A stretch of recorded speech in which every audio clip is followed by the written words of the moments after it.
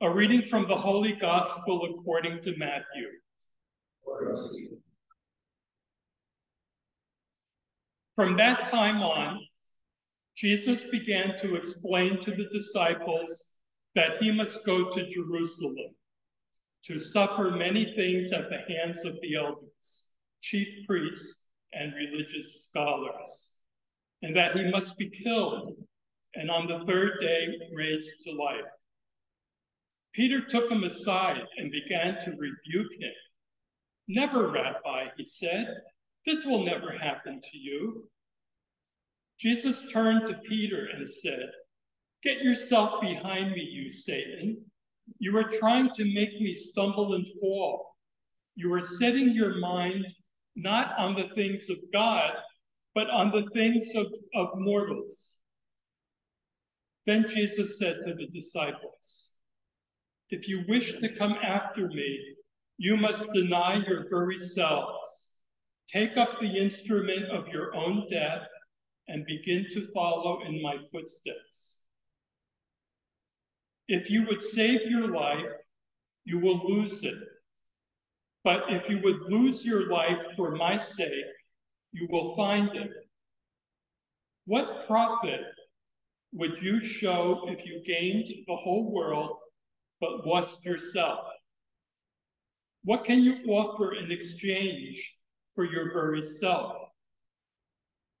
The promised one will come in the glory of Abba God, accompanied by angel messengers, and will enjoy all according to their conduct." The good news of salvation.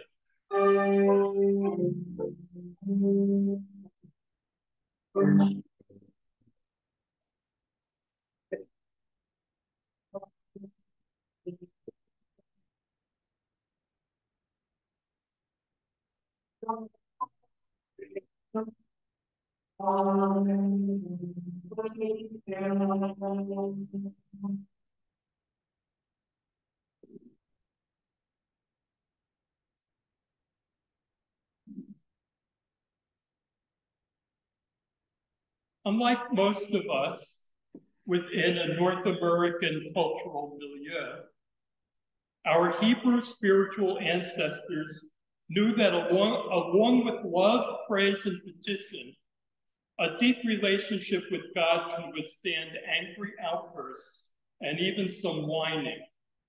In fact, this is a cultural trait in many parts of the world, including the Mediterranean area.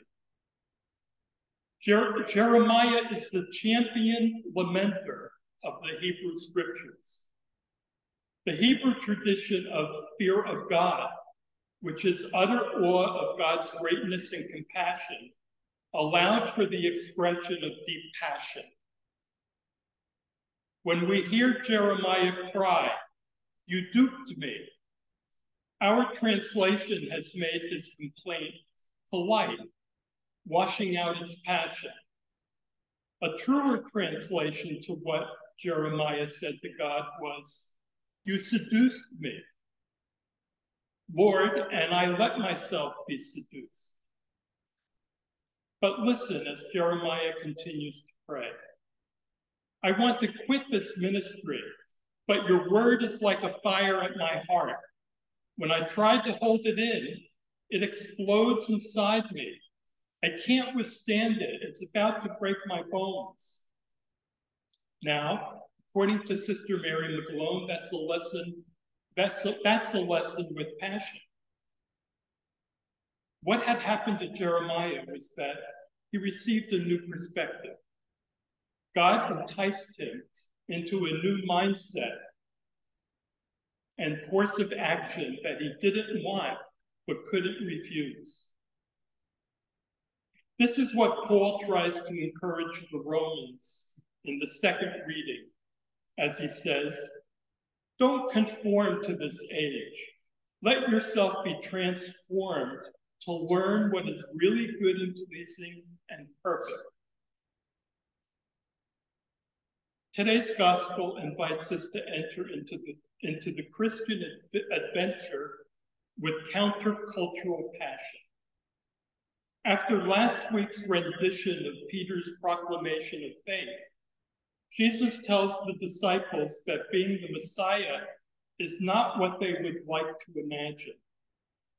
In response, moments after proclaiming unconditional faith, Peter becomes Jesus' tempter, echoing the devil who urged Jesus to use his power for himself and make God a security blanket. Peter reproached Jesus for talking about suffering. Echoing his words to the devil himself, Jesus told Peter to get behind him. Using the same vocabulary that he used when he invited Peter to discipleship, Jesus told Peter, "You are to follow me, not vice versa." With that, Jesus offered Peter the divine seduction. If you would save your life, you will lose it. But if you lose yourself for my sake, you will find it. In other words, focusing on your own safety is a vicious circle. You'll never have enough of it. If you are free enough to give yourself, nobody can threaten you ever again. Jesus was reminding Peter to remember why he had followed him in the first place. Jesus didn't call his friends to ascetic sacrifice, but to a life full of joy coming from the freedom to be for others. This was not a call for a discipleship of cheering a prophet on, nor studying under a rabbi, but a call to Peter and company to share in Jesus' very purpose in life. He was giving them an all or nothing choice, to either become part of him or to make their own way wherever it would lead. It is not insignificant that Christians choose the cross or crucifix as their central symbol. We Christians recognize that Jesus talked a lot about losing one's life. Christianity can be viewed as a descending form of religion, where the primary language emphasis is unlearning, letting go, surrendering, dying, and serving others. This pattern of transformation that connects life, the life that reality offers us, is not death avoided, but always death transformed. For Christians, the goal is love and not the overcoming of suffering. Death and life are two sides of the same coin, and we cannot have one without the other. Each time we offer the surrender, each time we trust the dying, our faith is led to a deeper level and we discover a larger self underneath. We decide to not push ourselves to the front of the line, and something much better happens in the back of the line. We let go of narcissistic anger and we start feeling much happier.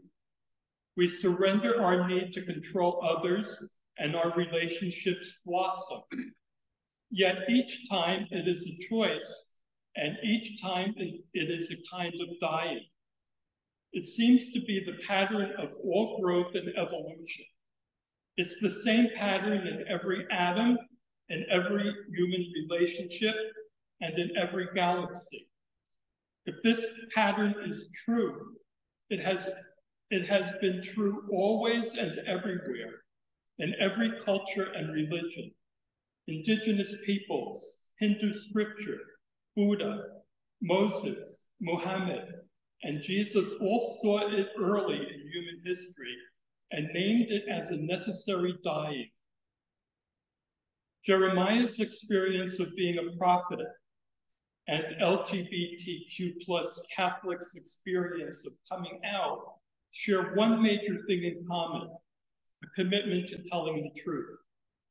When we try to hide in the shadows, we grow weary holding it in. We cannot endure it. Telling the truth to another about who we are is not part of some big conspiracy, but rooted in a much simpler, much humbler impulse: the desire to be honest and authentic with others. Of course, there are good reasons, especially in some circles today, for prudence and discretion. Practicing discernment and having a loving and supportive primary community helps when doing this. And Jesus' coming out as the Christ in response to Peter is also reminiscent of instances of a coming out story. LGBTQ folks' commitment to telling the truth about their own experiences can be a deeply religious impulse, an act of fidelity to the truth, and thereby an act of fidelity to the God who is truth. In refusing to comply with forms of don't ask, don't tell, we are refusing to be complicit with entities that hide or obscure truth. These acts of being minor prophets have begun to create the kind of world many hoped for and helped to enlarge the tent in Catholic spaces. So let's take today's scripture readings as teachings about prayer and discipleship. Both Jeremiah and Peter had a bone to pick with God. It had to do with going where they never intended to go. They received new perspectives. Nothing was forced on them. They had their own ideas, and God enticed, seduced them beyond their safe boundaries. Today, we're reminded that whether we like it or not, the God of Jesus is the great seducer. This God who risked creation and incarnation wants us to share the divine passion, to provoke us into becoming prophets and finding our new life through letting go.